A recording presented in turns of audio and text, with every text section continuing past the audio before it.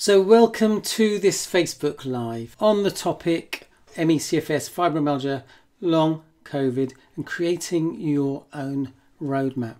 Question that people with these conditions often ask is, where do I start?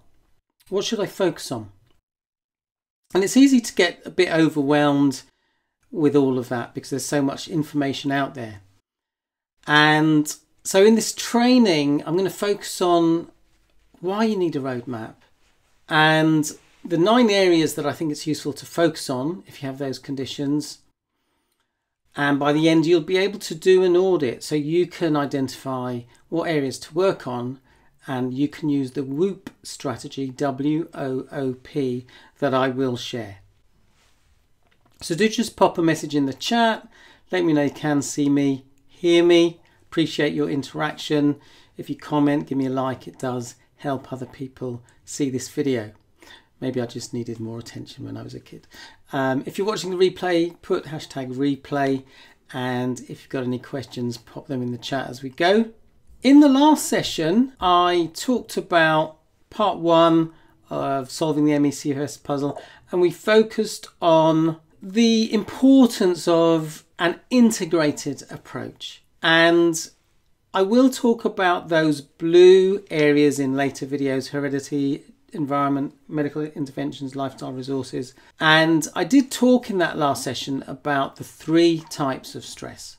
There's acute physical stress, chronic physical stress, and psychological and social stress. Now, I have made a video where I talk about how those types of stress impact our energy, our thinking, our digestion, our sleep, and our immunity. And certainly when I learned and understood how stress can affect those functions, it was like a light bulb moment for me. And I've had many clients who've said the same thing when they've watched that video. And in the video where I go into that in more detail, the reason why people with CFS, fibromyalgia and even long COVID aren't getting their health and energy back, I focus on 3 things. The first thing is I talk about what research says about what switches our energy off, what switches our energy back on. The second thing I focus on, those 9 areas. Now we're going to have an overview of that today, but in that video I do a deep dive so you can really start to understand what areas that I think are important for people with these conditions to focus on, based on my 16 years of working with people with those conditions and my own 8 years of having those conditions. And I want to just focus on why it's important to have a roadmap. Here's the thing: if we focus on one thing at a time, then we can take steps in a manageable way. One of the mistakes people make is that they try and do too many things, and then they feel overwhelmed, then they feel discouraged and sometimes give up. But if you get this right, then you've got a sense of clarity about what to focus on, and we'll start that process today. And then it's easier to get some momentum because you are focusing on one thing, and then you can move on to the next area when you're ready. And the third thing I talk about in that video is the Building Resilience group program that's starting soon. This is a 12-week program. So if you want to just watch the first 2 parts of the video and take some action, that's great. I'll be happy to have helped you. But if you want to check out the training that I'm going to be starting soon and decide if it's for you, then you're welcome to do that. And if you decide you do want to chat further, there's a link at the end of the video. So as I said, today we're going to focus on those 9 areas that I think are important to focus on. So the first 3 areas are focusing on mindset. As I've mentioned, there are 3 types of stress. If you've got an acute physical issue or a chronic physical issue, it makes sense to go and speak to your doctor. In my experience, doctors don't give us much insights into how psychological stress may be affecting our health and our recovery if we have health conditions. Researchers tell us that the mind can activate the stress response and puts the body in a state of fight or flight, and that can hinder recovery. What's interesting to me is that not everyone embraces this idea and understands how it is impacting on our health. But my experience is that if psychological stress is a factor, and people generally have an idea, actually that's not quite true. Sometimes people do have an insight into how much psychological stress is affecting them, but sometimes when I talk to people, initially they're not aware, and it's only by doing some audits with them they start to become clear and the kind of penny drops.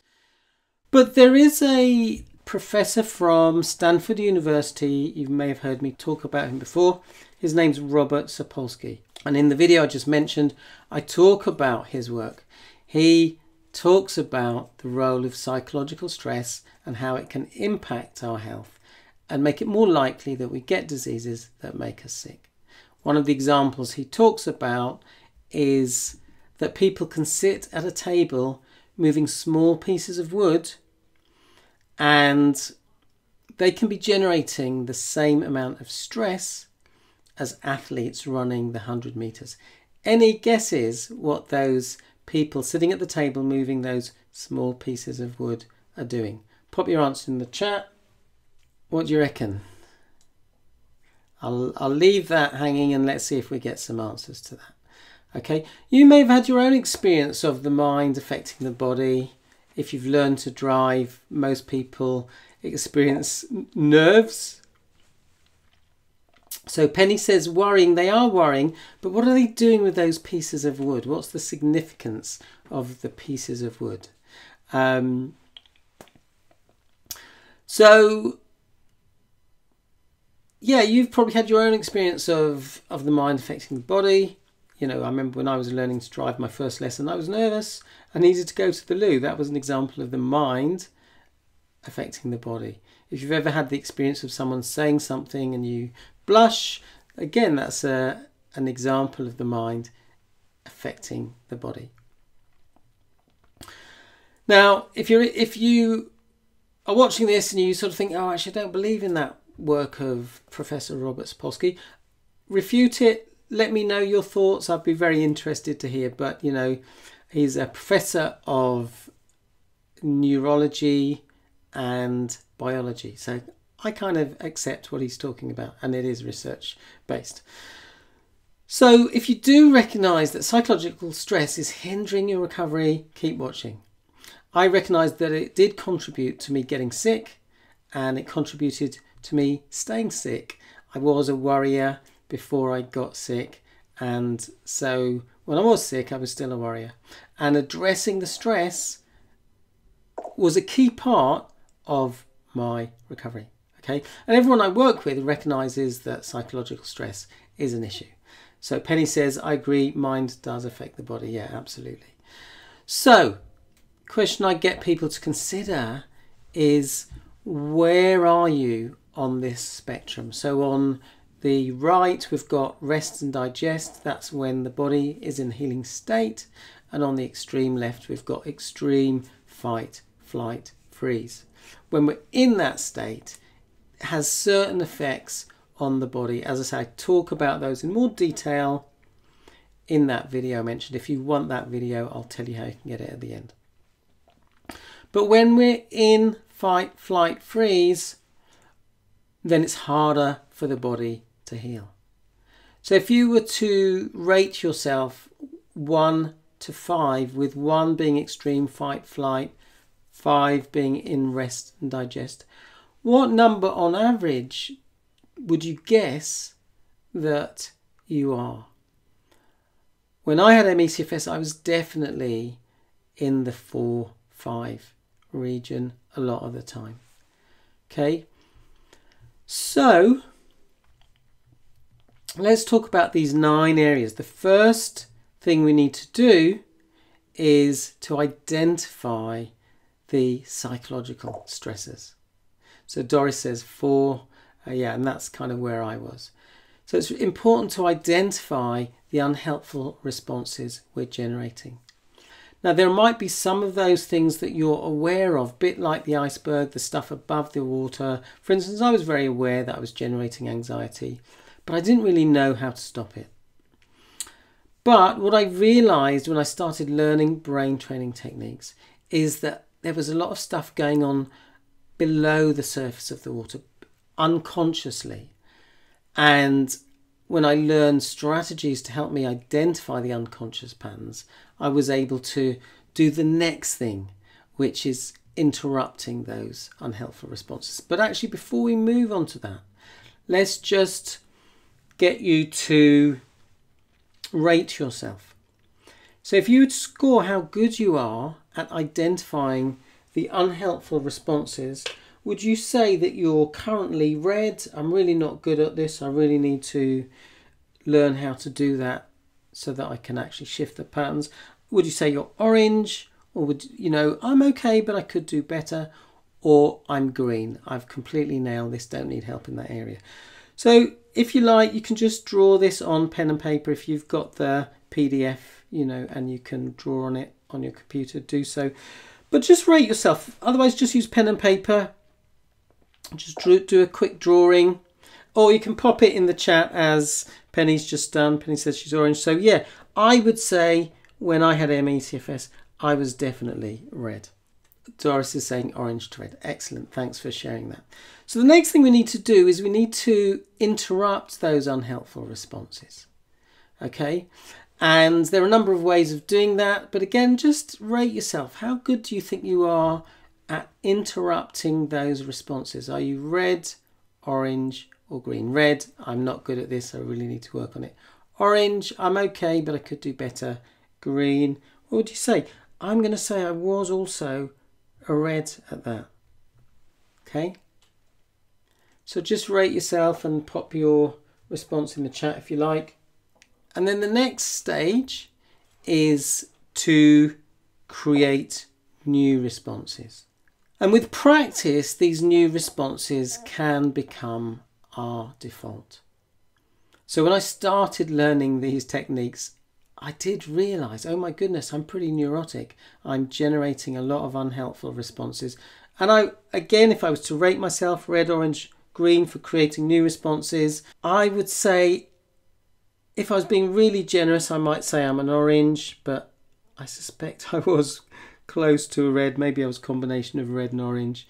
So what would you say? How good are you at creating the new responses? You know, so example of that, if I did it and relapsed, had a dip, then I'd be chastising myself. Okay, so I wasn't very good at creating a new response to being in a dip. Once I started learning brain training techniques, I started getting better at that. And I was able to cultivate a new response, which is just cultivating calm, acceptance and trust. That helped me actually come out of the dip more quickly. So Dora's saying red and then red again. Okay, so yeah, just rate yourself. So now you can start to see, just by looking at my chart, that there's a bit of a picture developing. So next one, movement. How good are you at approaching movement in a sustainable way? Would you say, you know, are you good at managing your energy sustainably, or do you tend to boom and bust and then have to rest until your energy gets good again, and then when you get energy you overdo it and you have a dip again? So that was my constant pattern to begin with when I had ME/CFS. So I'm going to say I was a red. I wasn't very good at approaching movement in a sustainable way. Okay, what would you say? Red, orange, green. Tendency to boom, bust, working on this, says Penny. Great. Okay, so just again, give yourself a colour, red, orange, green. Feel free to pop it in the chat if you've just joined us. Next area, nutrition. You know, I will go into more detail in all these areas over the coming weeks, but with nutrition, how would you rate yourself currently? Would you say your nutrition is red? I really need to work on this. Orange, I'm okay, but I could do better. Or green. Now, this is one area where I would say I was green, because I was always interested in nutrition. And when I developed ME/CFS, I did go and see a doctor trained in nutritional medicine. He gave me some suggestions, and I actually didn't find it too difficult to follow his suggestions, which involved giving up sugar and processed carbohydrates, processed foods. So Doris's nutrition, Penny saying green, amazing. Doris, green as well, amazing. So that's great that you've got that area nailed. So you know you don't have to really focus on that area too much at the moment. Okay, and then the next area is sleep. What would you say your approach to sleep is now? I appreciate that having ME/CFS, fibromyalgia, long COVID can interrupt your sleep, you know, because my digestion wasn't working very well.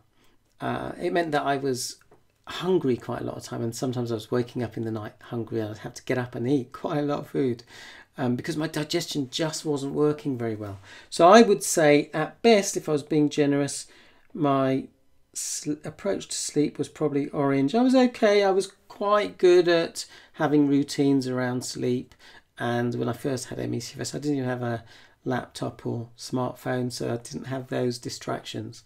What would you say you are for sleep? Maybe put an S and the colour so I know which one you're talking about. Sleep's great, but my approach is orange. Okay, so great, it's not red, but you know there are things that you can improve.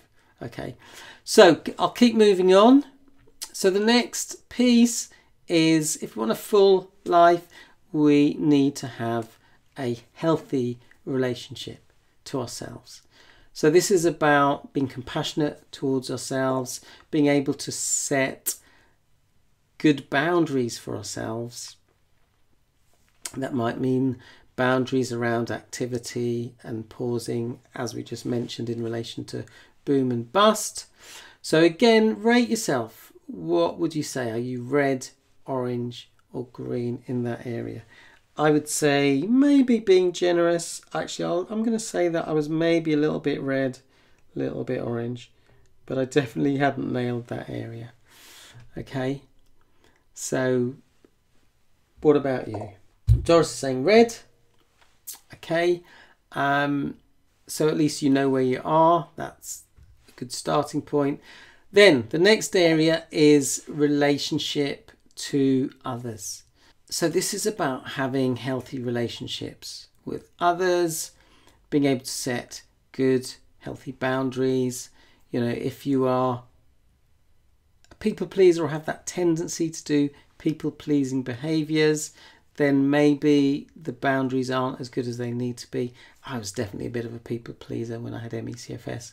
So again, rate yourself. Are you red, orange, green in that area?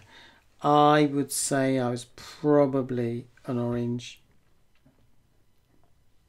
There were some things I was quite good at. I knew a few people who weren't very good around timekeeping, and so if we arranged to meet up and they were late, I would just leave when I said I was going to leave. Okay, but certainly in other areas I needed to work on that.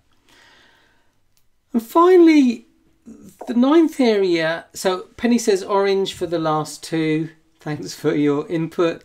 Final area, and Doris says orange as well, is kind of our relationship to the outside world. And what I mean by that, that's about the degree to which you're living your life and designing your life on your terms. And an example I give of that is the difference between someone who wakes up in the morning and the first thing they do is turn on their smartphone, that used to be me, and spend half an hour or longer scrolling on Facebook, looking at pictures of cats and funny things.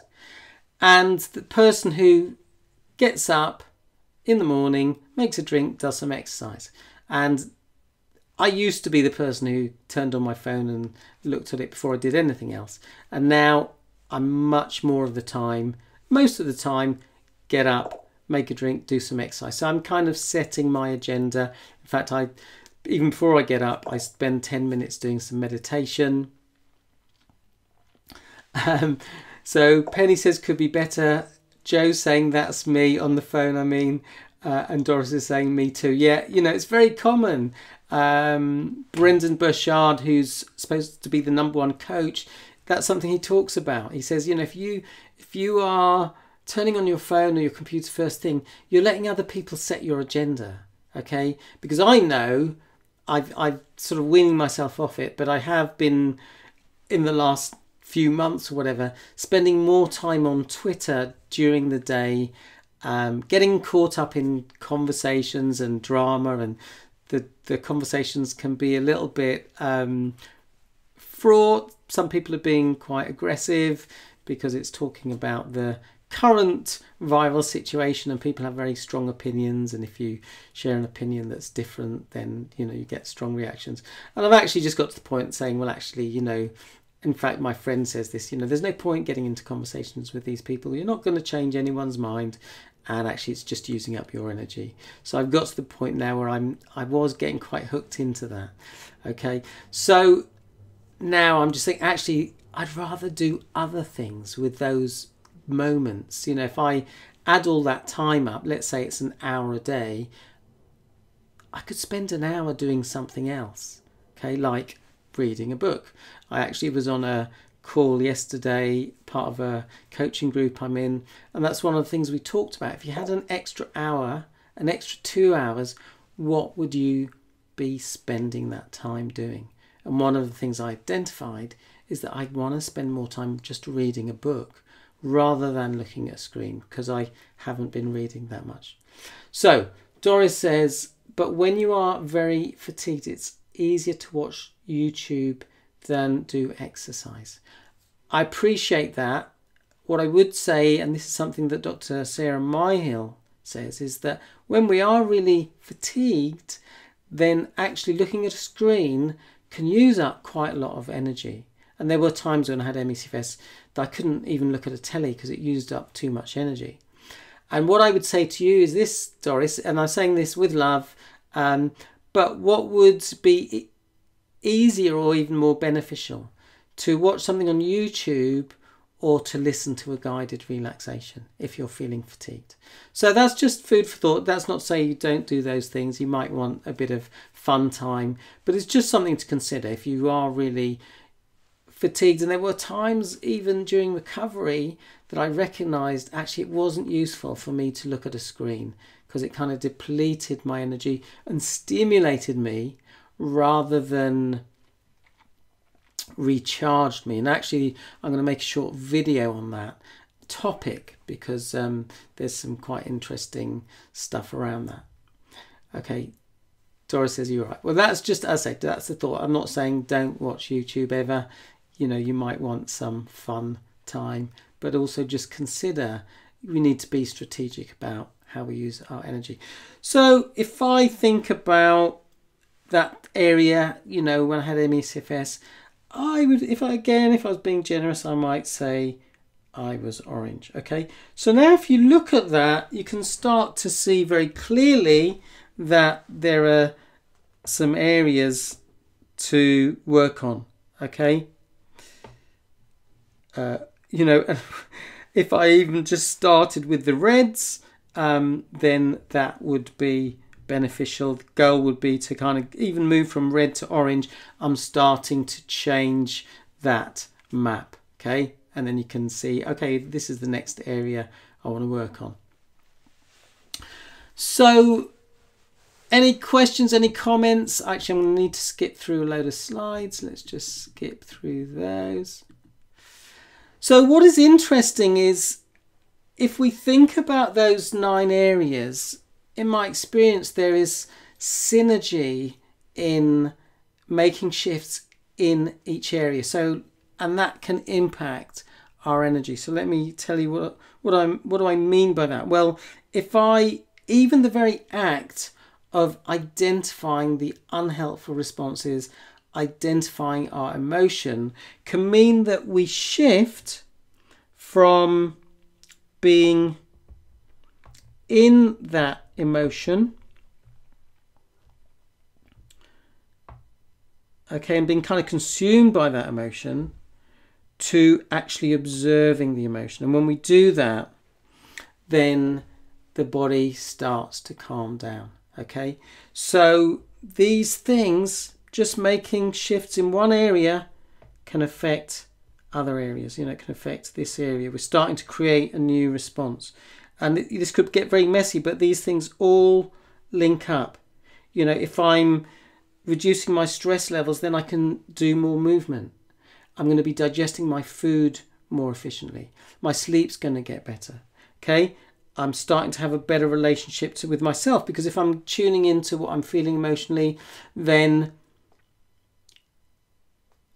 if I'm in a situation where someone says something that I have a reaction to and I feel uncomfortable, then I'm getting better at tuning into those emotions rather than suppressing them, which is something I used to do, and then experiencing tension and depletion of energy in my body. So all these things link up. I won't draw lines for all of them, but imagine just literally joining all these areas up. This is kind of how it works.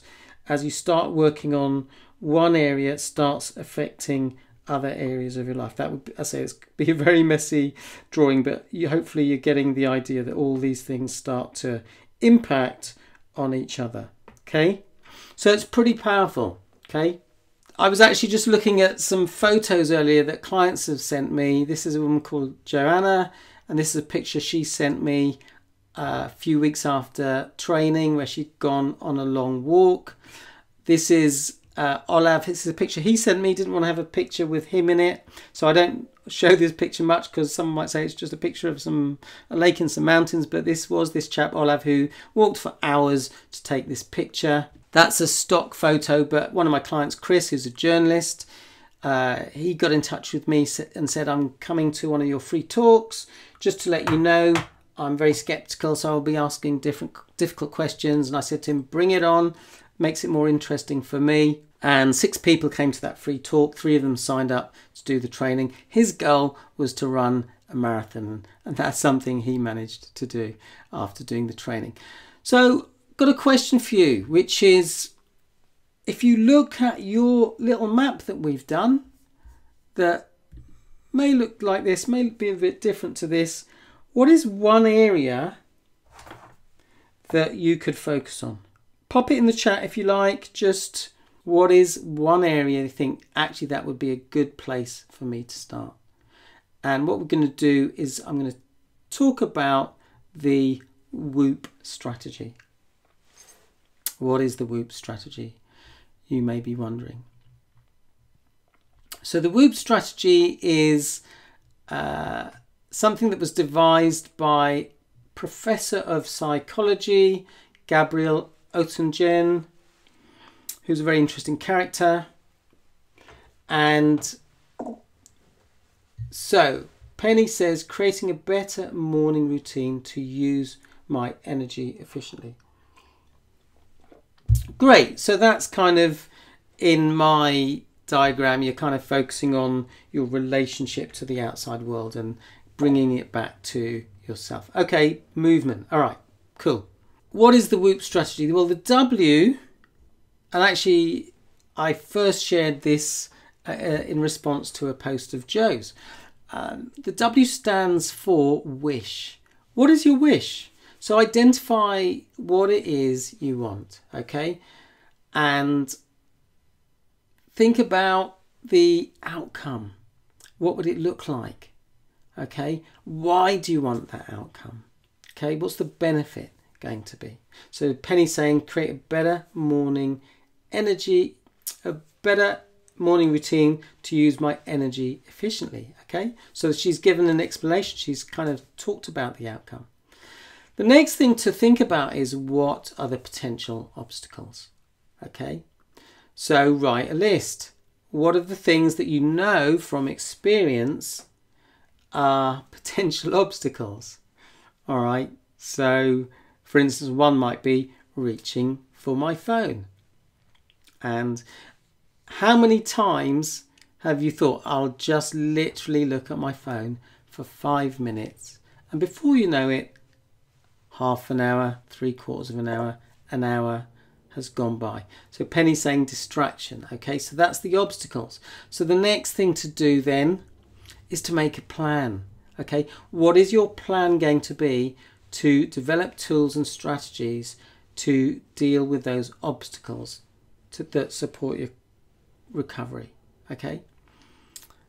Sorry, let me say that again. What is the plan going to be to develop tools and strategies to deal with those obstacles in order to support your recovery. So last time I talked a bit about this kind of pattern that people get into with the boom and bust, is that they're in a dip, they have no energy, their energy starts to build, and so what happens to their activity levels? They go from not doing very much to being active, and instead of stopping when their energy starts to dip, they keep going, and then they use up energy that they didn't have here, and that results in another dip. Okay, and then they repeat that pattern. And that doesn't help our energy. Therefore, what are your strategies going to be to deal with this tendency to keep going when you know you need to stop? If you like the slides for this session, just put the word PDF in the chat. Tag me if you're watching the replay, then I'll get a notification, or do send me a message if I haven't responded, and I'll send you the PDF, which is a reminder of what we've covered today. If you'd like that video that I talked about, where I talk about those 3 things, switching our energy on and off, those 9 areas, and I talk about them in more detail, talk about how stress is impacting our energy, our digestion, our sleep, our immune system, our thinking. And I talk about the building resilience group training that I'm going to be starting soon. Then put the word video in the chat, tag me, I'll send you that video. If you've got any questions, feel free to get in touch. See if there's any final questions, pop them in now. Otherwise we'll pause and maybe just do a very quick relaxation. I did the session a bit earlier today because I've got a client in a bit. Penny says, thanks so much. Great tips. Video. Okay, yeah, I will send you the video, Penny. All right, so shall we finish with a short relaxation? So what I'd like you to do is to close your eyes, and only close your eyes if it's safe for you to do so. Don't close your eyes if it's not safe to close your eyes. What I'd like you to do is just to ensure that you're in a comfortable position. Just ensure you're sitting or lying comfortably. And I'd like you just to bring your awareness to your environment. Just have a sense of what you'd see when your eyes are open. The colours, the shapes, the textures. Just have that sense of your environment. And now bring your attention to any sounds that you hear other than the sound of my voice.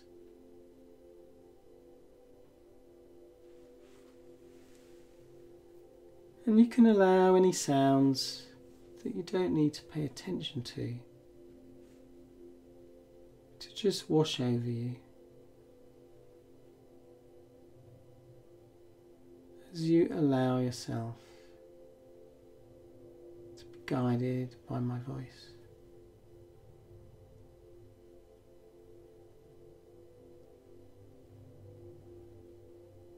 I'd like you just to bring your awareness to your physical body, noticing the position of your arms and legs.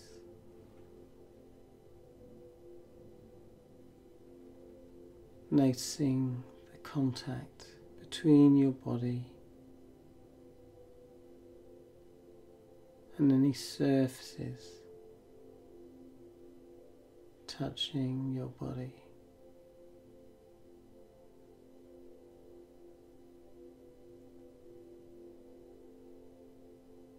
And as you have that awareness of those physical sensations,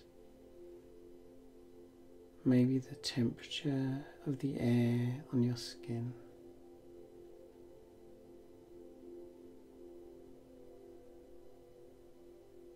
the sounds that you can hear,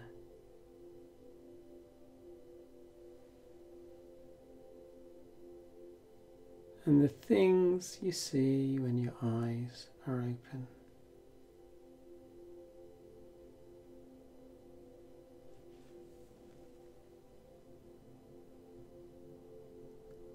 I'd like you to consider that you have the ability to change your behaviours and choose behaviours and habits that support you.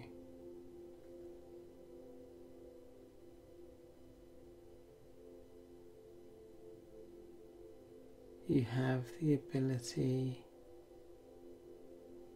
to identify your wishes, to identify what you want, to get really clear on why you want that thing. Because when we get really clear on our why, we experience more clarity and motivation to take steps to move towards that goal. You have the ability to identify those obstacles, to learn from experiences in the past, so that you can make a plan, so that you can move forward towards your goals.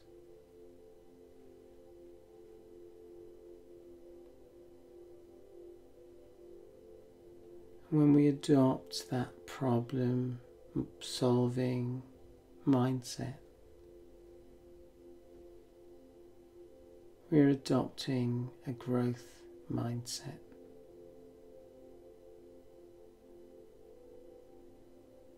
And we know that when we adopt that mindset,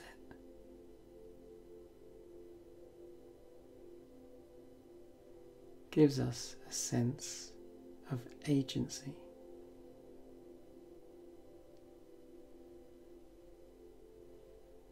So I'd like you just to allow your unconscious mind to learn whatever it needs to learn from this experience today, so that you can just identify a first step and move forward.